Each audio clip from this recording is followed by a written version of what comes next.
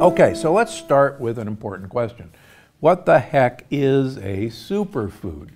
Well, it's almost, a superfood is in the eye of the beholder. And I think we really have to be cautious with the term superfood at all. In general, superfood should be nutrient dense and calorie sparse. In other words, you pack a lot of great stuff into not a lot of caloric weight. For instance, the more polyphenols that something has, I consider the better the superfood it is. But there are some polyphenols in foods that have a lot of calories. So for instance, extra dark chocolate has a ton of polyphenols, and cacao in and of itself has got some pretty great qualities as a superfood. But when you start adding sugar to that to make chocolate that you're probably going to eat, it may have an original ingredient of superfood, but it no longer qualifies as a superfood. Same way with coffee. There are so many great studies that the polyphenols in black coffee really qualifies a coffee bean, a coffee drink, black as one of the great superfoods that you can have. But if you then put several teaspoons of sugar and lots of junk and make a frappuccino out of it and ice it, it's now a 500 calorie sugar bomb that has nothing to do with the original ingredient.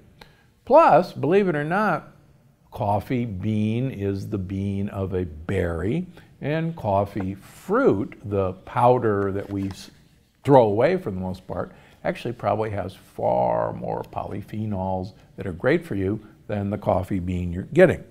Okay, so in general, nutrient dense, calorie poor is really one of the best ways to define a superfood. Okay, so now that you know what a superfood is, in my opinion, let's talk about some superfoods that you should probably never eat. Now, one of my favorites is goji berries, and any of you who have listened to me in the past know that one of the most momentous moments in my young career as a nutritionist was touting goji berries because they've got so many cool polyphenols. And I was actually on the phone with Lauren Cordain, the Colorado State professor, who truly is the father of the paleo diet. And I was telling him on how great goji berries were. And he said, "What, don't you read the literature?" And I said, "Well, you know I do. Of course I do." He says, "No, I'm going to send you 2 papers to show you what in the ding-dong was wrong with goji berries." And these papers in humans actually showed that people consuming goji berries actually had more inflammation. So why? Well, it turns out that goji berries are from the United States. They're from North America. They were called the wolfberry, and they are a nightshade in the same family as tomatoes and eggplants and peppers. And I got news for you, you don't peel the skin off a goji berry now, do you? So that's why goji berries are, unfortunately, not the superfood they're cracked up to be. Now, there are some similar fruits that do qualify as a superfood. Right now, in most parts of North America, mulberries are coming into season. Mulberries have some of the coolest polyphenols that you can possibly imagine. I'd prefer to use mulberry powder, but this is the time to eat mulberries. Soon in the fall, pomegranates will be available. And no, please don't drink pomegranate juice. It's pure sugar. But pomegranate and the oil in the seed has some of the greatest compounds that you will ever encounter.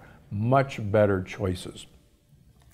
Wheatgrass. I see this all the time. Now, just remember that wheatgrass, the idea that we should actually be consuming wheatgrass got its start at the Hippocrates Institute in Florida. And I have several patients who were former staff members there. And the idea originally was in people with cancer who were coming there. One of the ideas was to try and make cancer patients throw up. And the founder noticed that when dogs want to vomit, they eat a lot of grass. And sure enough, as anyone knows, it will make a dog vomit very effectively. So they got the idea that grass makes people vomit. And in fact, wheatgrass is a very powerful source of gluten and gluten-like proteins, as is barley grass, as is ryegrass. So please read the labels of your green drinks or your superfood drinks. And if you see the word wheatgrass or barley grass or ryegrass, please run the other way. I have so many patients on a gluten-free diet who do not know that there is gluten-like materials in wheatgrass, and they have celiac disease, and when we take their green drinks away from them with wheatgrass, that was the thing that flipped the switch and made them no longer celiac. Want a better option? Moringa. Moringa is often called a superfood for very good reasons, because moringa is edible, it has a high amount of protein in the leaves, and moringa is your new wheatgrass. And moringa is readily available, and look for it wherever you can find it. One of my favorite, chia seeds. Chia seeds have lectins. I'm sorry, folks. Chia seeds are from South America and Central America, and they do contain a lectin. Now the great news is there's something a whole lot better that works even better than chia seeds, and that is basil seeds, sweet basil seeds.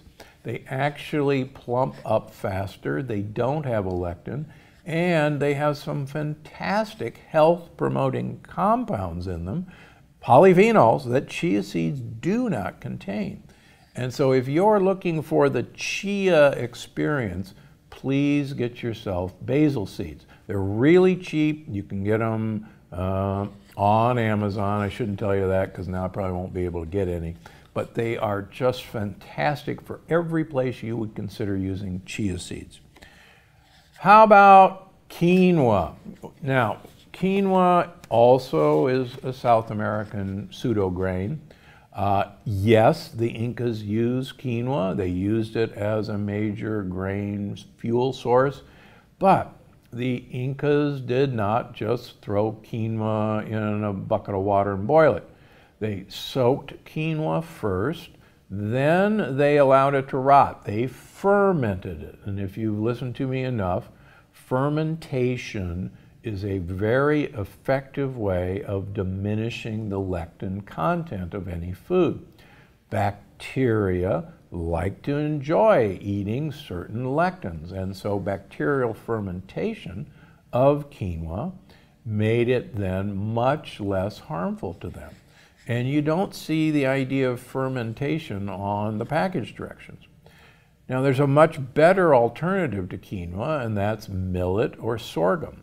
Neither of these have a hull, they don't have a lectin, and you can use them really interchangeably any place you'd use quinoa.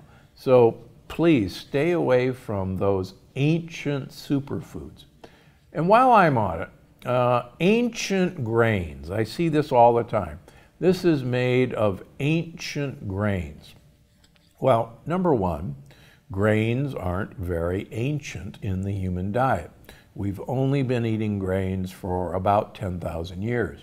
Rice has only been around for 8,000 years.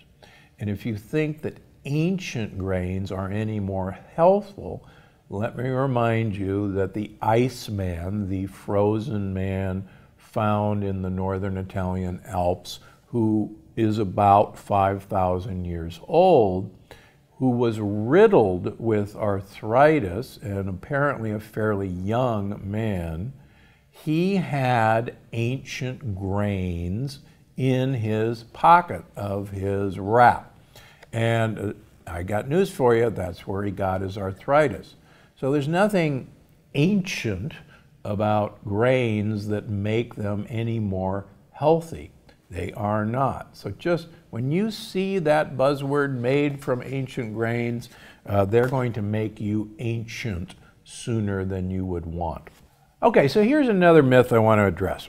And this keeps coming up, particularly in my patient population. And some people think that if a starchy food doesn't have lectins and it appears on the yes list, then it's okay for them to eat, and to eat in abandon.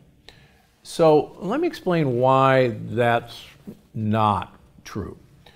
So remember that a resistant starch or a starch is eventually going to turn into sugar. And how fast that starch becomes sugar is predicated really on how fast that you actually digest those starches, those long sugar molecules apart.